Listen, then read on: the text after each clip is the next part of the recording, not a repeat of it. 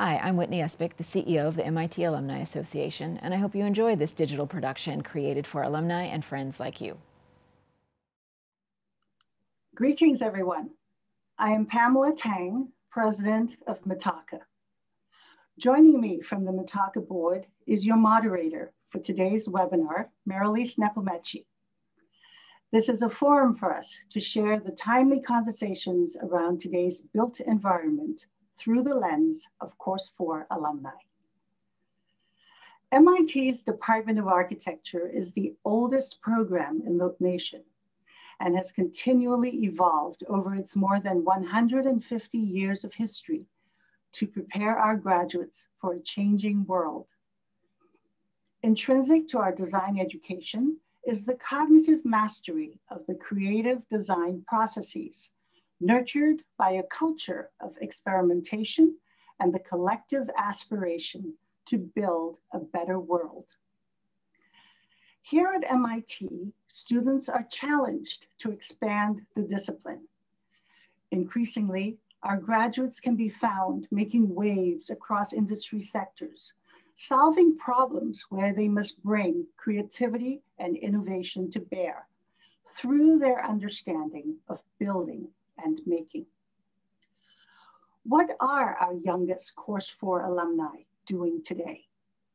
We're very excited to have 4 talented MIT10-ers, Anna Vargas, Catherine Winfield, Matt Bunza, and Sunny Lau, here to share their work and join Marylise in a conversation on the value and versatility of their education and how it applies to shaping a career in the US and abroad in the context of all that is going on in our world. I want to especially welcome our students and young graduates in the audience. Our panel today represents a wealth of timely experience and relatable perspectives. I encourage you to reach out with your questions. Without further delay, let's start. Shall we? Marylise. Hello, everybody. Welcome to the third MITArchA webinar, and thank you, Pamela, for the nice introduction. My name is Marylise Nepomniachtchi. I am a proud MIT alum and a member of the board of directors of the MIT Architecture Alumni Association. I'm an architect. I'm a professor of architecture in Miami, Florida, as well as an academic administrator. I'm an associate dean of faculty and programs at Florida International University in Miami. I'm past president of the Association of Collegiate Schools of Architecture, current president of the National Architectural Accrediting Board, NAAB, and co-director and co-reporter of the Education Commission and UNESCO UIA Validation Council at the International Union of Architects. I hope to bring the dual perspectives of practice and education to our conversation today. And that conversation will be an exceptional one, I have no doubt. In a departure from the 2 previous iterations of MITArchA webinars, we've convened a discussion with 4 absolutely inspiring MIT10-ers. These are alums who are in the very first decade of forging careers after graduation from the Institute. As I'm sure you know, as we will all see today, Course 4 alumni are active in many professions and industries. We are, among many, many other things, architects, designers, builders, educators, innovators, and community activists. We will find examples of all of these things in the presentations today. Although their compelling stories and their presentations will speak to all of us who admire the work of our MIT classmates, today we've asked Anna, Catherine, Matthew, and Sunny to share their work and experiences with a particular view to addressing the questions and concerns of recent graduates and current students who are preparing to enter the world of work and looking for meaningful and productive ways of doing that. Let me introduce them really briefly and we will get underway. Our first speaker is Anna Vargas, SMARS of 2014. She's an architect and urban designer based in Caracas. She has lived and worked in Italy, India, and the US, as well as her homeland of Venezuela. She obtained her degree in architecture from the UCV and her master's from MIT. She's founder and director of Trazando Espacios, a non-for-profit organization focused on transforming public spaces, and she'll talk about that today. She also has an award-winning professional practice, which focuses on projects related to architecture with social impact and participatory urban design. Our second speaker is Catherine Winfield, MITArchA, and one of three alumni from the class of 2013. She says that tackling big problems that matter is what gets her out of bed in the morning.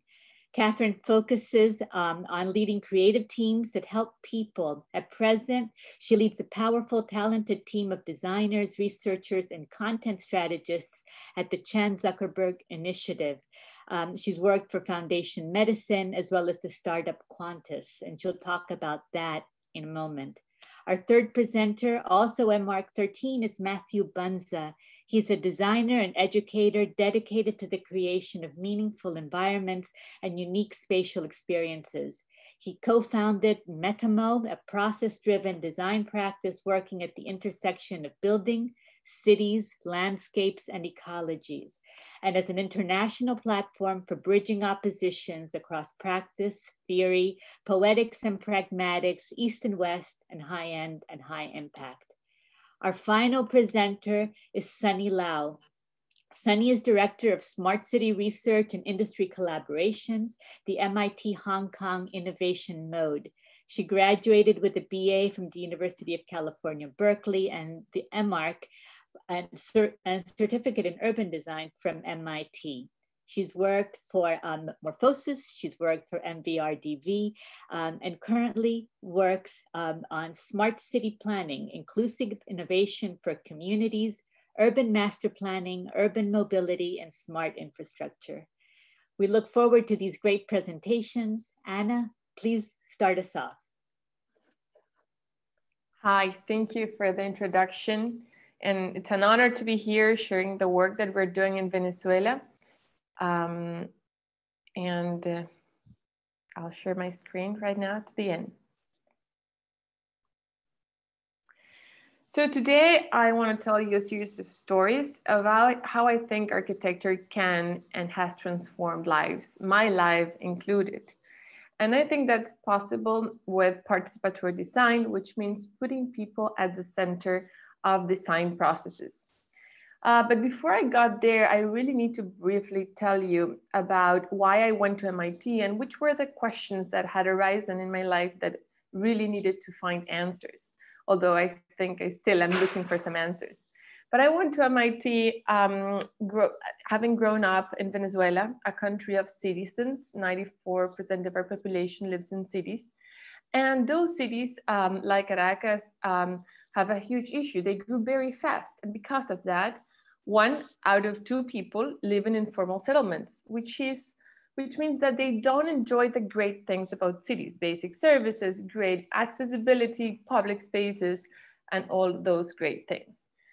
So I was really looking into answers of how could urban design improve those conditions. And I realized that some people, when they look in the world at these kind of places, they only see this picture. And of course, feel overwhelmed and really don't know how to go about it, right?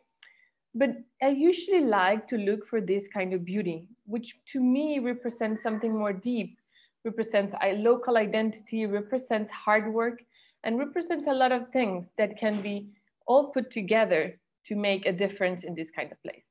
So I ended up going to MIT and developing a thesis that was about a research that I did in India, thanks to a Tata fellowship that I had at the time, and a MISI experience also. And it was based on giving tools, basically to children, so that they could use all their abilities and that identity and all those great things to actually think how they could transform their public spaces. But first, they needed to observe and analyze their community to raise questions on what needed to be changed and how it could be changed. And then imagine what could be done to actually make it a reality, take some risks and see how those spaces could be transformed. So after 2 years at MIT, I graduated with this thesis on my hand, this method, and I had to take one of the greatest risks I've taken in my life. I decided to go back to my country, Venezuela, in spite of a very hard situation. My friends were fleeing the country, and I was kind of running on the other way, right? And I went back and I joined academia, I did consultancy, I did a lot of things, but I decided to take further my method and actually keep on working it. So after 6 years, we are now an NGO based in Venezuela that has been in 34 communities and done more than 4,000 square meters of public spaces transformed in all these communities. But moreover, what has been really amazing is the 800 kids that have been part of these processes, but they're not only kids, but adults, their parents, their friends that have gotten involved in these transformation processes and of public space, but in the end have transformed themselves. So I want to just share a few of those stories today very briefly because we have little time, but so that you remember the central things that make participatory design successful. So the first thing, it's about you need to enlighten people about design abilities, design tools, so that they can make the most out of these processes. And this is the story of Delmelis, that little girl right there. She was a creative, talented girl. But when she received all the tools that we gave her through a workshop, a 1-week intensive workshop in school, to her and her friends, they actually made this model, which represents the park that they needed for their school. And it has a huge boat that represents the boats that take the cocoa of the region to make the finest chocolate in the world. So they made this model, and after 8 months, they worked together with their parents and actually built it as a park for the school.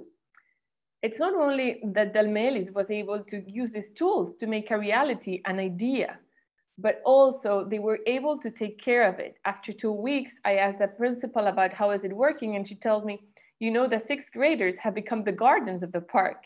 They are the ones in charge of the rest of the school that are 400 kids, not to ruin anything in the park because they own the park. They feel like they done it, it was their idea, they built it, and they have to take care of it. So that takes me to another thing of this kind of process is for that actual design to be like that, you have to let go of your architectural ego. For me, that has been a process of transformation. You see, we are used to magazines and buildings that are like art pieces signed by this architect. And for me, it has to be, okay, it's not about me actually. It's not about me telling the kids what they should do according to what I would like, but it's actually giving them the tools so that they can share their ideas. So you get all these pictures that are not my portfolio at all, not even the organization's portfolio. It's the work of more than 20 different architects that have worked as volunteers or as part of the organization, around 800 kids and many, many adults that have provided ideas and things to make this a collective authorship, a collective architecture. So then there are 3 amazing results of this kind of processes that I want to end up sharing with you. One is integrating different parts of society, different people into one project for the common good.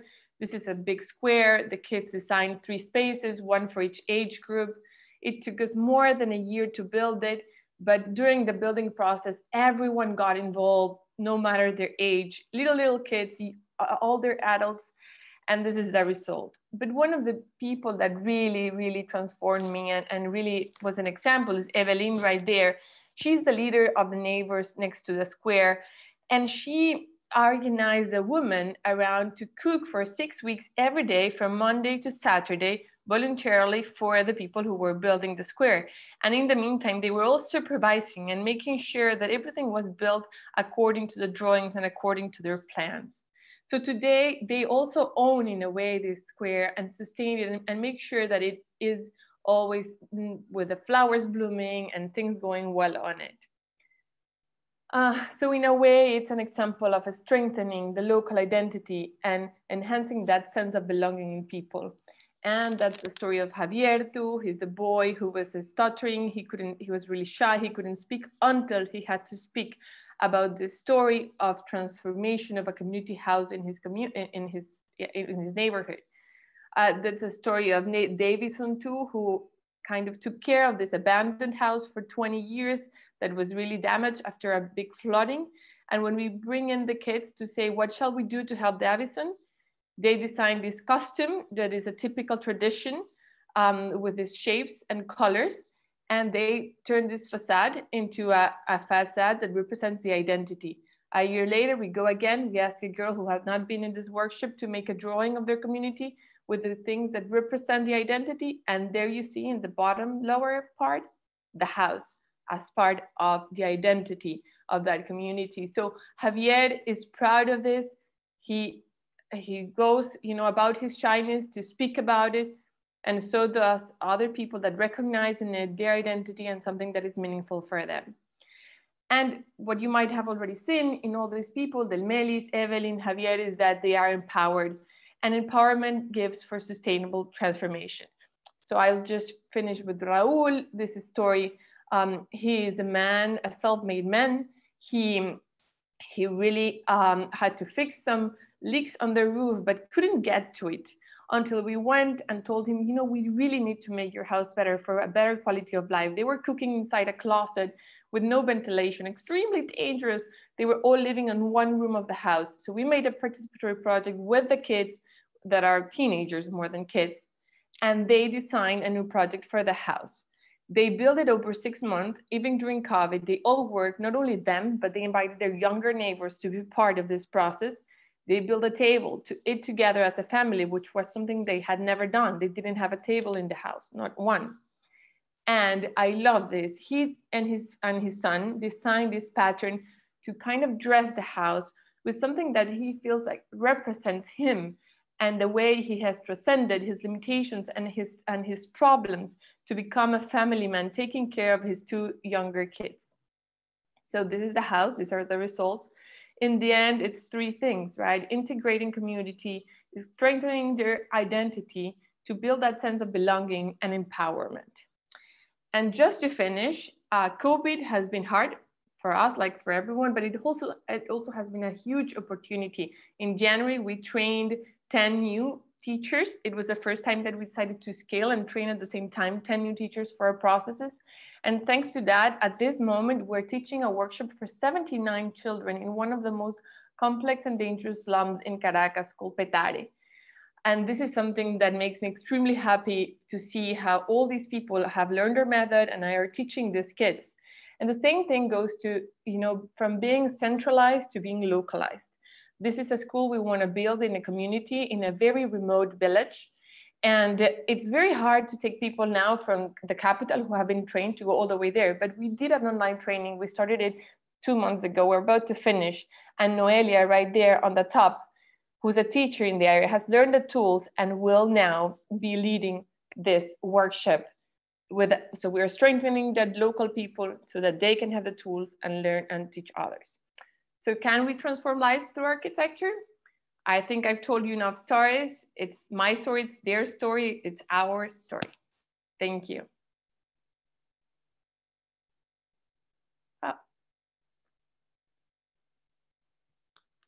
Thank you, Anna. Catherine, can you please share your work? Absolutely. Let me share my screen.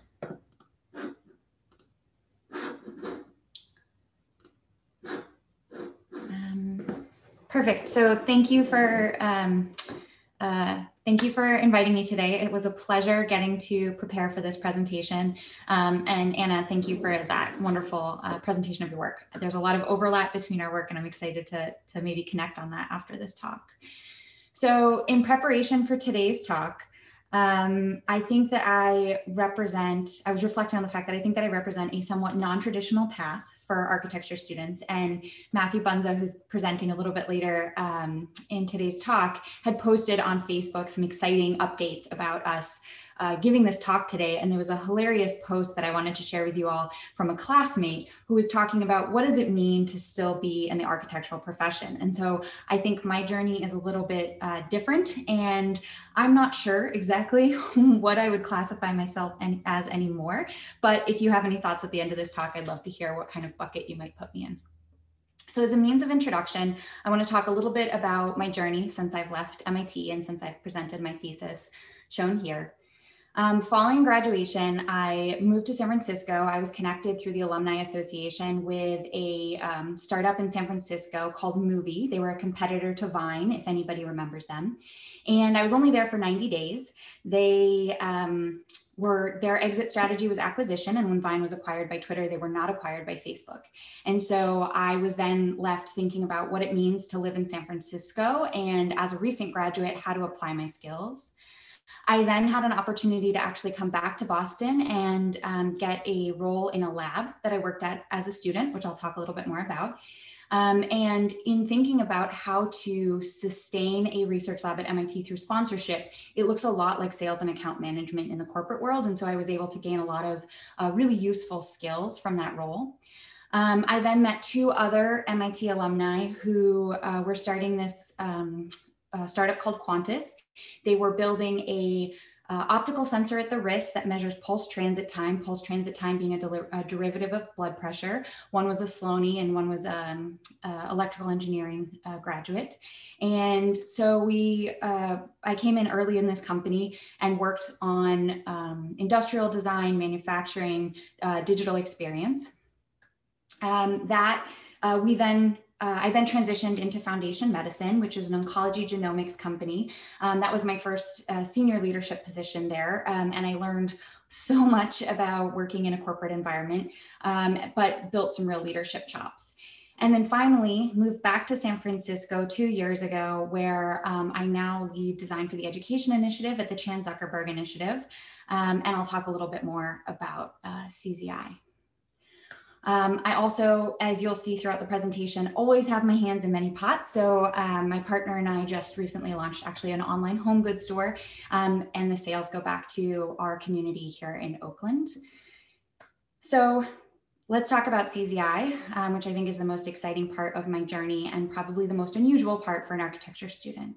So CZI was founded by Mark and Priscilla approximately 5 or 6 years ago with the intent of committing somewhere like 98 or 99% of their wealth towards improving globally issues like education, science, justice, and opportunity.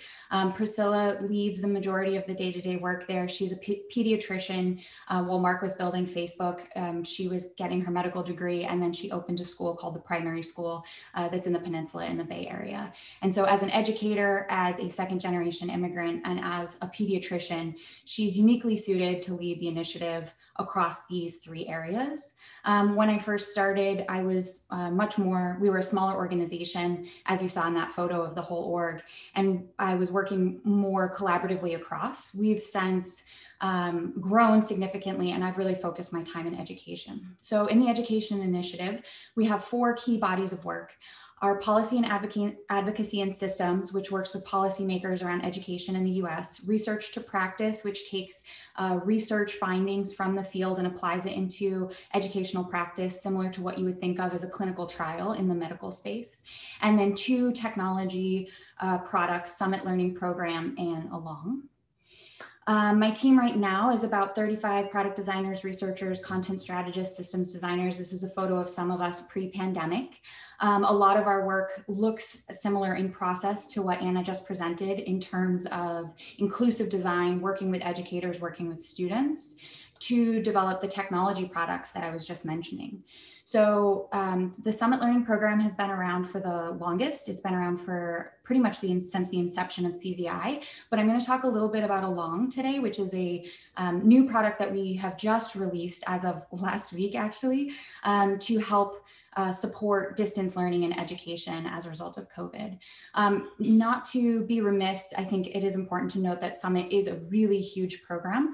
It's 80,000 students, 4,000 teachers, about 400 schools in the US.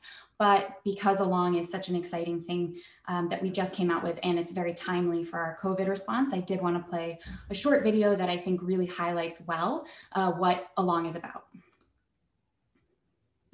We can all remember a teacher who stood out, who made a difference, someone you could talk to, someone who cared, who understood the challenges you faced and believed in you. You'd chat in the hallway between classes or grab a few minutes after class. Oftentimes, it's those small interactions that can make the biggest difference. And the research backs this up. These touch points can help kids build the skills they need to succeed in school, in their career, and in life. COVID-19 may have emptied the hallways, but it hasn't changed the impact a caring teacher can have on a student. That's why we're building Along, an interactive video journal that makes it easier for teachers to guide student growth, whether they are back in the classroom or learning remotely. Over the next few months, we will be working with teachers, students, and researchers all around the country to pilot Along. Our goal is to create a space where students and teachers can connect and talk about important topics like managing stress and staying motivated. Here's how it will work. First, teachers browse a library of research-backed prompts and practices to spark meaningful conversations with individual students. Students reflect on the topic and share their thoughts through short videos and texts, sending their responses directly to their teacher. Teachers can then use their dashboards to view, organize, and respond to student reflections all from one place. In these ever-changing times, teachers need easier ways to engage students and help them thrive. The well-being of our students and their future success depends on it. We don't know when all of our hallways will be full again, but we're excited to continue building along with more educators so that students and teachers everywhere can keep supporting and inspiring one another, wherever they are. So I certainly hope that gave you a sense of the types of things that I work on now. As I mentioned, this is predominantly a digital product, so not as much related to the built environment, but highly rooted in many of the design processes that we apply in studio or in other classes. So when I was reflecting on putting together this presentation, and I was thinking about the moment that we were in when we were at MIT and in grad school, and what I was feeling, I was able to drop in really easily to that experience. And so there's just two reflections, and I'll wrap very quickly. There's two reflections that I wanted to leave with you. One, it should feel messy. The trick is making something that feels like this seem like this, and it's all edits in post. So I have a story that for time purposes, I don't think I'll get to, but basically all of the work that you're seeing on the slide happened in the same semester. And I can tell this story very cleanly about this journey of taking classes that built diverse skills. But the reality is it was a complete mess. And this is the type of tension that I was feeling, that it was just working really hard. It was long nights and didn't feel like I had a clear path forward, but I can tell that narrative now. And the second one is look for the overlap between your own, the skills that you have now as an architecture student or as a recent alum, and follow the skills that pay the bills, which sounds like a very perhaps crass way to think about it, but it is true that you have skills that you haven't even thought of.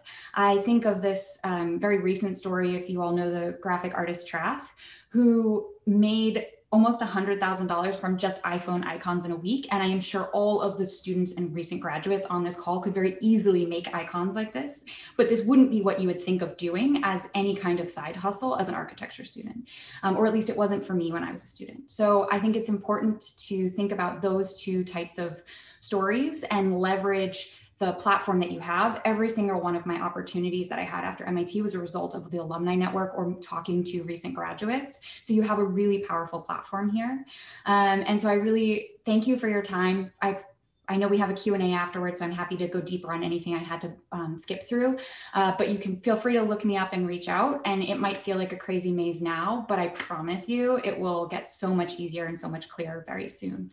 So thank you so much for the time, and I will hand it back over, Pamela, to you. Thank you, Catherine. That was wonderful, as was Anna before you. Matt, if you would share your story with us. Happy to. Thanks everybody for having me. It's so nice to see everybody again. And thank you MITArchA and Pam and Moana and Marilise for putting this together. I heard it was also influenced by current students as well, which is kind of awesome. So really great to hear the typical MIT proactivity. Can you guys see my screen okay? I assume. So basically, I'm just going to focus on, oops, hold on, pause this. I'm just going to focus on, for the most part, my path from MIT to what I'm currently doing now. I'm seeing you now from Portland, Oregon. office called Matamo. We're based in basically half in the US, half in Asia.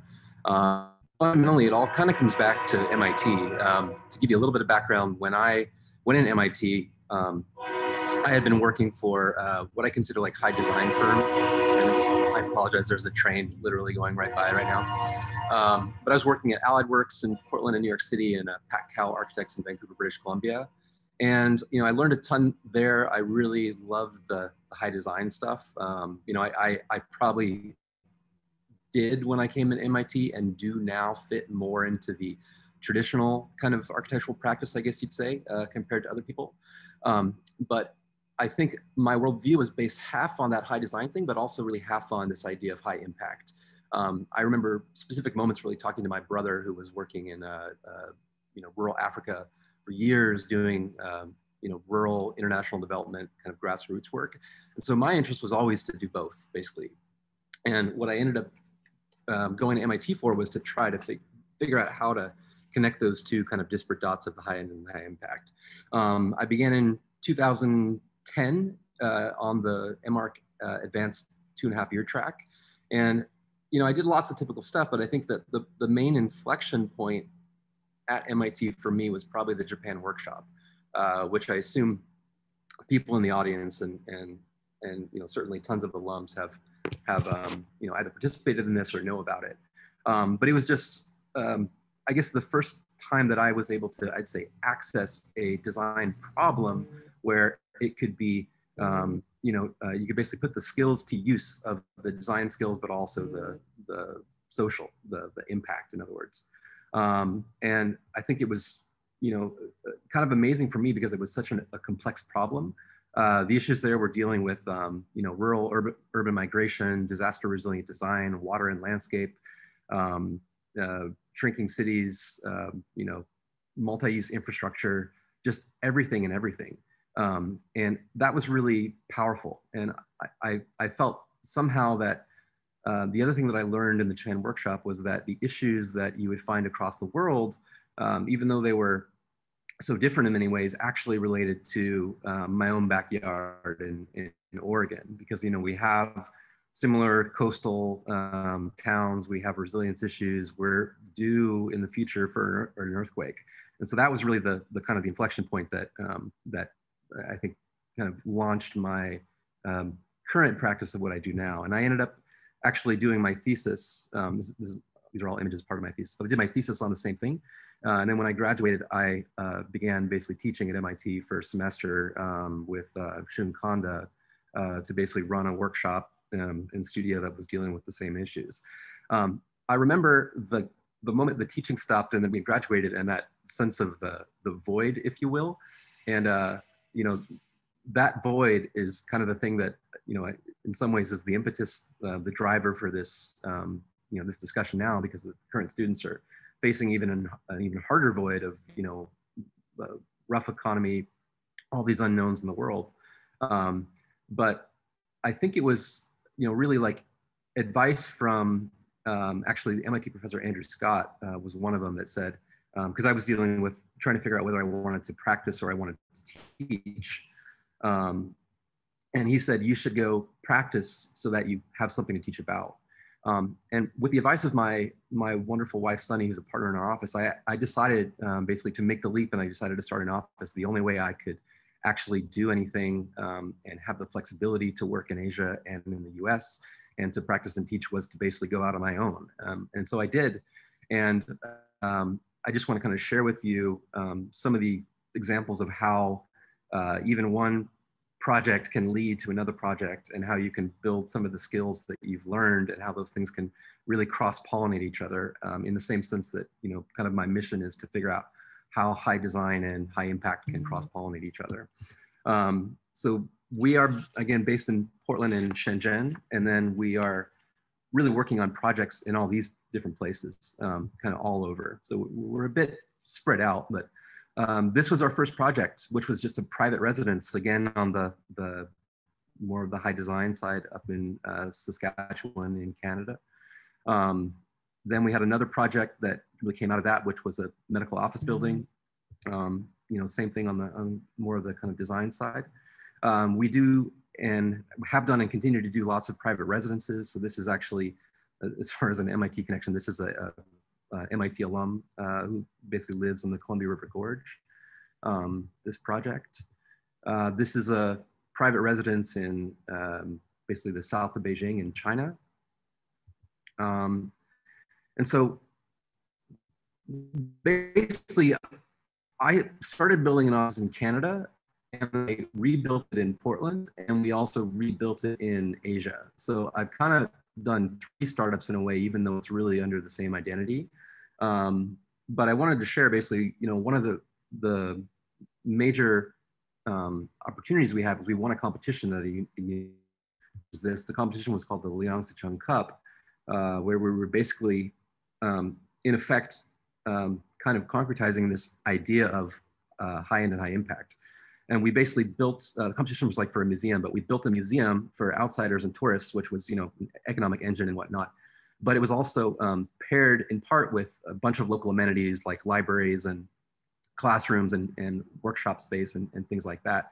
So you had this sense of the two things, the kind of the high design outside world tourists and stuff like that, mixing in with the local community. So these are some images of that project. So that one led to another competition that we were invited to, which was basically for an ancestral hall in Hebei province in China. Another project that we did recently, basically partnering with a friend of mine, Sebastian from Unlisted Experiential, was basically more of a kind of a playful project that was a critique of the high design and really trying to use simple, cheap materials and human behavior to affect spatial experiences as opposed to expensive, heavy resources. A current project that we actually haven't shown anybody yet, but this is with an MIT alum, Tyler Crane and his company at iFi in San Francisco. We've been working with them developing artificial intelligence retail with prefabrication, pop-ups using shipping containers and whatnot. That's basically in Wisconsin, New York, Poland, Amsterdam, Shenzhen, and Silicon Valley. So we kind of do the tech as well. Shifting more toward recent stuff and towards, I think what I'm trying to get at is the intent of really doing more social work. We have been embedding ourselves with nonprofit organizations. And so one is one called Living Islands that is basically in Portland and the Marshall Islands. And so we've been working on basically prototype housing and also working on a kind of what you would call a sustainable school that's doubles as a resilience hub. We've been working on that for probably 6 years now and anticipate that we're going to work on a lot more. Another one that's a recent project that we started working on about a year ago that again is an example of really trying to find these opportunities for cross-pollinating design and also social impact is working with another nonprofit, the Luluska Foundation, which is basically a Northwest Coast First Nations group in Southwest Washington. That we're really doing, it's not architecture right now, it may culminate in that, but it's really about vision and long-term strategic planning and things like that. And then another recent project that we're doing is in Shaanxi, China. This is a UNESCO site called Pingyao. We're working on basically an adaptive reuse design hotel in this amazing 350-year-old rammed earth residential fortress, and we're basically renovating 19 courtyards one at a time, turning them into these things. And I show that in conjunction with the previous project because the Northwest Coast clients, some of the ideas that they're actually doing are being implemented in this project as far as education and working with school kids and things like that. So I mean, these things are literally able to kind of cross-pollinate each other, which is really the ultimate goal that we're kind of seeking. And this is another one that really comes full circle. It's talking about how influential the Japan workshop was for me, but we just started working on a onsen hotel in Kyushu in South Japan with KMDW from Tokyo, who were basically friends that we met in the Japan workshop. So it just kind of goes to show how all that stuff comes back. I'd love to get into this more in a discussion, but I've kind of tried to call some maybe lessons that we've been taught or that we've learned or figured out as far as not just doing the design work, but really trying to push the design into the social realm. You know, people being the most important thing, this idea of partnerships, not competing, but collaborating, which I really think is something that MIT does, you know, over GSD or something like that really well. You know, finding the big problems, being multidisciplinary, et cetera, et cetera, et cetera. So I'd love to, you know, as Catherine said, I'd love to go into some of this stuff in further depth, maybe in the discussion. So thank you.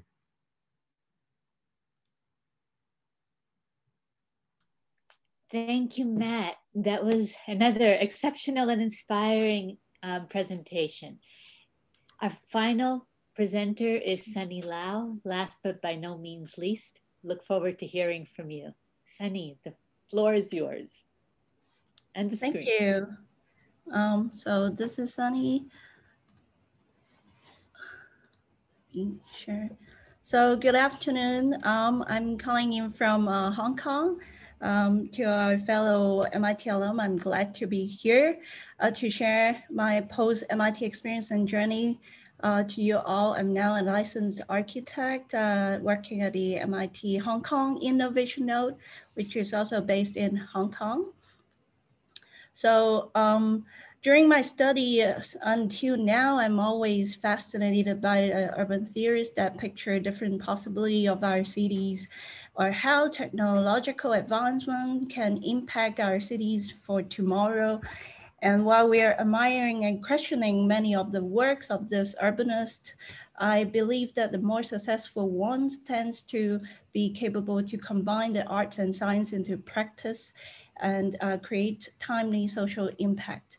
Thus, I believe that environmental design profession, though now have a lot of doubts and questions and challenges ahead, I think with a degree of commitment and care of our city and people could bring positive impact through design excellence and design innovation.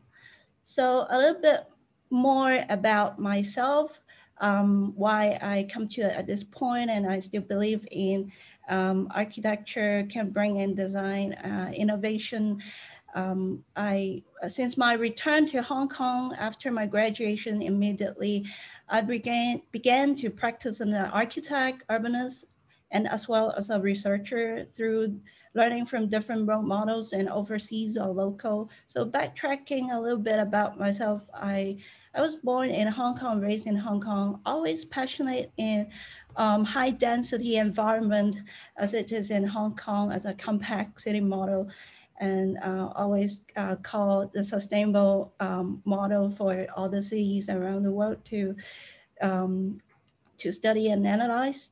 And I, of course, given a passion in arts and design since I was a kid, and also inspired by my father, also an architect and academic, I decided to pursue architecture and humanities at Urban and the UC Berkeley in environmental design. And after all, the master at MIT, also with a focus on urban design. And of course, after the reality kicked in practicing world, one of many may not be able to find answers to certain inquiries about the status quo, especially a troubled one like in Hong Kong. I'm constantly in search of appropriate and effective way to bridge the gap between research topics and daily architectural practice, especially in this case, this context of the Asian city, very extreme one, high density scenario with a lot of numerous constraints regarding building codes and other challenges, etc. So I look into teaching and education as a way to pose this inquiries and what I've learned from the MIT education and courses. I try to bring in what I've learned and try to bring awareness in the importance of inclusive design thinking to my students, how to make our city more livable for all. And so here you can see some of the research question includes how should we address design challenges of old neighborhoods in Hong Kong, such as in this case in Siang Pun, where when technological advancement is available, such as electrical cars and drones, etc., how can the urban public space be reimagined according to the needs of the community and reprioritized to the livability of our high-dense city? So ideally, this kind of research investigation would benefit and be enriched by specificity of location and context. However, there's also would also be potential prototypical application to other metropolitan contexts. And how can we reimagine public rooms in high-dense cities such as Hong Kong in a smart way? So I see part of the design process is to listen from various perspectives, like I will bring practitioners and researchers together at this numerous forums and discussion tours to the actual practice firms, local firms, and also publicize a lot of self-funded publication online and offline of the student collective works. And regarding my practice, urban design practice, I try to test and make it work through different attempts revolving around some recent work focused on contributing to the society in a positive manner, such as providing transitional social housing for temporary urban sites by making good architecture and public space to enrich livability and sustainability for local communities. I work with local NGOs, communities, and other disciplines such as building technologies with modular integrated containers construction to solve social challenges together. So during this kind of co-creation process, we are supporting communities to participate meaningfully in designing and determining solutions around critical service, including housing and transportations. And we usually go through a series of public engagement interviews and roundtable discussion with community leaders. This is to make governments, corporations, and other institutions more accountable, transparent, and responsive to citizen feedback, and to create an advance equitable and inclusive economic growth across geographies and demographics. And also, as well as to increase civic participation and inclusion, open up the discussion platform to different levels of communities, encourage social engagement to ensure all citizens can overcome barriers to civic participations and inclusion, including expanding access to information, etc. So this series of work and experience actually brought me into a very special opportunity. In 2019, I joined MIT Hong Kong Innovation Node to work on the research regarding Smart City Initiative based in the district called Kowloon East, which is the up and rising CBD 2 to be. And this area has played important roles throughout the city development during different times. And now there's a set of social economic challenges faced by the underprivileged individual during this urban regeneration process. And so through a custom design participatory template, the year-long engagement process prompts diversified stakeholders to sit and work together. And in this case, Kowloon East of Hong Kong we hope to lead to a human-oriented, methodologically driven template that is sound, workable, and most importantly, transferable for all other districts or city within and beyond that of Hong Kong. And our goal is to see how we can better drive a collaboration among public, private, and nonprofit organizations to support equitable workforce and small business development efforts while promoting innovative solutions and bring an inclusive growth and improve social mobility to its local residents. And just a quick overview of other pillars that explain the works of MIT Hong Kong Innovation Node. As its name suggests, the Innovation Node also connects and educates by leveraging MIT and galvanizing Hong Kong and GBA innovation ecosystem. So the MIT Node brings together MIT professors and also MIT alumni together to bring in diverse program such as smart city, fintech, and health tech, etc.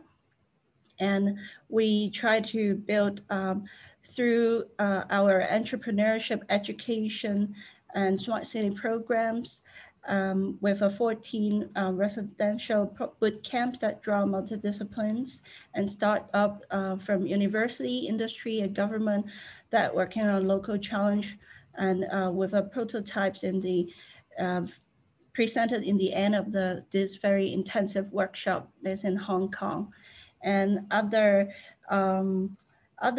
workshops that we hold recently due to the COVID pandemic, we also invited MIT alumni such as Dr. Joseph Wu from Hong Kong School of Public Health to share about data analytics and how to contain the pandemic through their current research work and lab. And not last but not least, we welcome very much all MIT alum globally and locally as well to participate our event digitally. Of course, the physical presence will be very welcome, but hope you can join us all in the near future. So thank you, stay tuned, and welcome to Connect. And all back to Pam, thank you.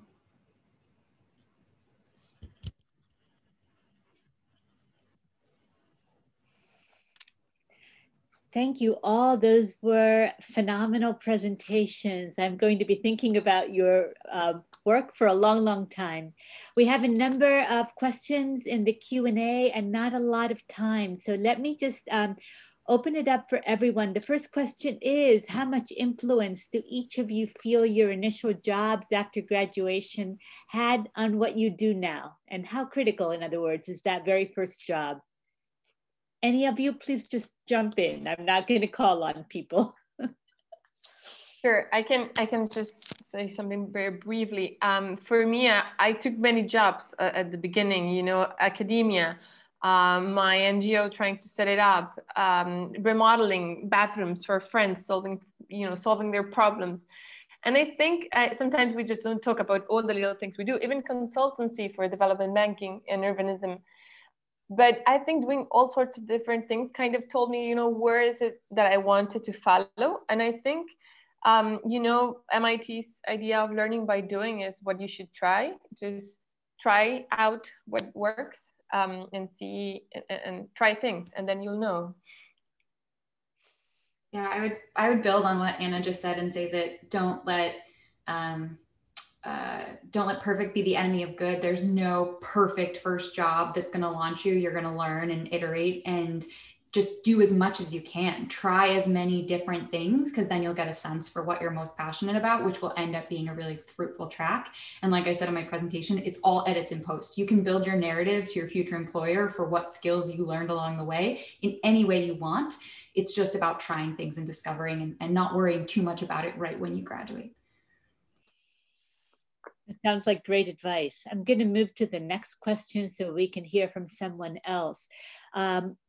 Paul Menard says, please comment on the following axiom, and I am quoting, for most projects, all the important decisions have already been made before an architect even becomes involved. He says he's particularly interested in knowing how this relates to solving current affordable housing crisis problems.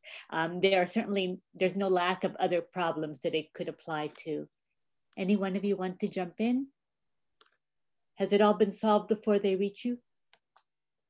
Well, I'll jump in. I'm not sure if I can speak to the affordable housing exactly, but in particular, I think one of the things that I really have, I push for my own students and for my practice is that, you can go work for somebody else, but you can also do your own thing. And whether you do your own thing, you can have clients that may dictate things, especially if they're developers and stuff like that. But, I think some of what you learn in school is about, kind of like finding ways to take back ownership of some of the process. And so if you think of digital fabrication at MIT, that's kind of taking back design build. If you think of development, that's taking back finance. If you think of, countless other ways, it's about empowering you to own more of that project. But I also think that you can create projects. And some of the stuff that I was showing about embedding ourselves with organizations, and I'm sure that, obviously this really relates to the others as well, is us saying, the projects that are out there are not always the right projects. And they do have strings attached and the decisions are made, the scope is set. So go create your own project, go figure out what you want to do and embed yourself with somebody that is doing it. And it might take a long time, but those are the most meaningful things, I think. I see Pam, which probably means we're very close to the end of our time. Are there any closing thoughts from maybe just a couple of sentences from each one of you that you want to leave as parting words to our alumni and our students? Well, I would just like to share something that a professor at MIT told me, and I think was very important for my path, and I hope it guides them too. On our first urban design class, he made us do a timeline of architecture and urban design history. And when we reached 2012, the year back then, he said, what's going to happen in the next 40 years in urban design history, how the world is going to change? And we were like, we don't know. And he said, well, it's your professional timeline. It's where you're going to be the next 40 years. So you have the opportunity while you're at MIT to think about what is coming in the next 40 years and how you're going to make the best of it. And then also the other day I met an 80-year-old entrepreneur, a Peruvian entrepreneur who's been through all the dictatorship in Peru and many things. And I asked him, he's a rower, and I asked him, what is the hardest part of a rowing competition? And he said, the first 500 meters, because you think you can't do it. And then you actually end up doing 2 kilometers. And it's like, that's the quarter of the career. So out of those 40 years that my professor, Michael Dennis, mentioned, well, we are all in those first 10 years. So we are rowing hard and we're not sure if we're going to make it. I think with COVID today, yesterday it's something else. Next year, it's going to be something else. There's always going to be something. But these 10 years are really important. It's a quarter of our career. And if you're listening and you're at MIT now, enjoy that time to think about the next 40 years and how much the world is going to change and how you're going to make an impact on that or not. Thank you. That's great. I would say also maybe that, to kind of underscore the diversity of the paths that we take, which are pretty indicative of other our fellow alums that are not here, but are all doing amazing things also. I thought it was the design skills that were maybe when I started that were the most important things. Is not at all. It's really the leadership and probably the vision and seeing the larger systems and putting together teams and just figuring out how to do stuff. That's way more important. And I think the idea of entrepreneurship has become something I think is something that is enormously empowering.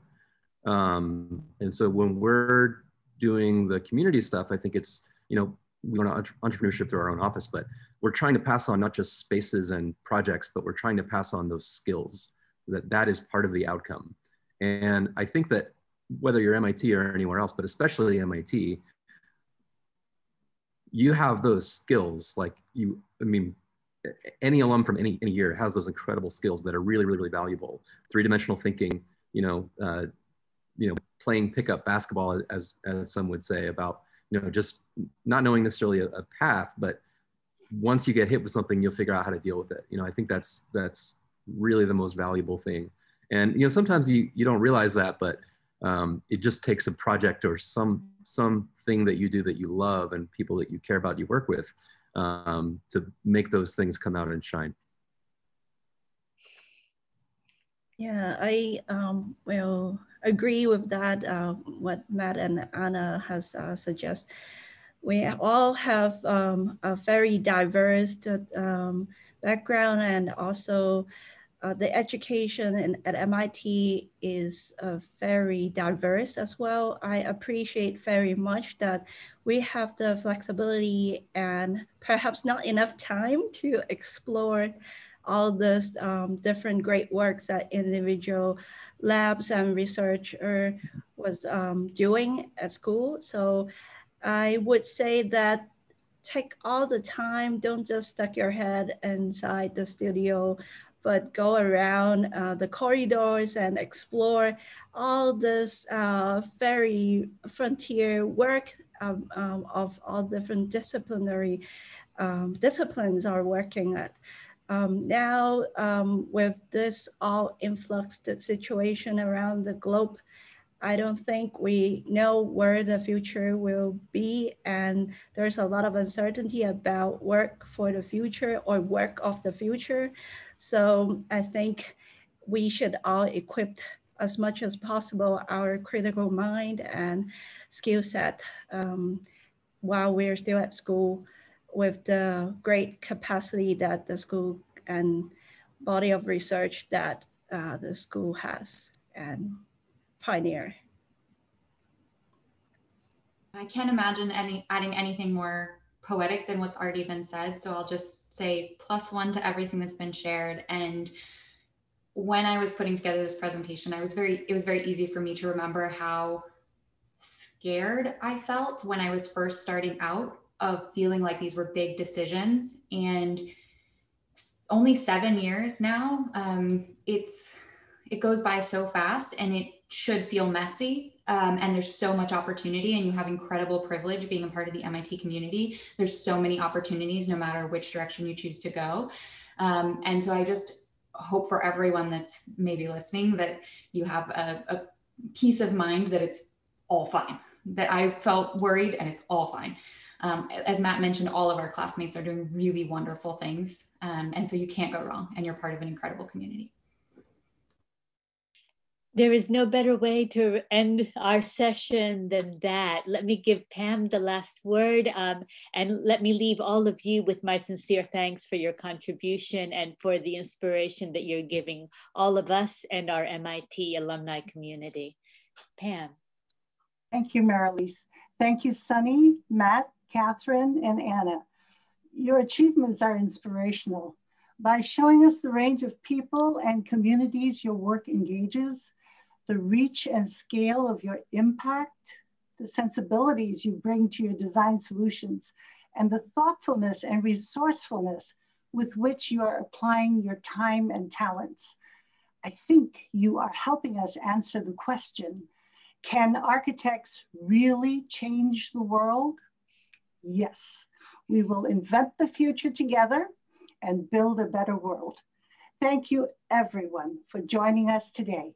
Stay safe and well. Thank you, Pam. Thanks for joining us. And for more information on how to connect with the MIT Alumni Association, please visit our website.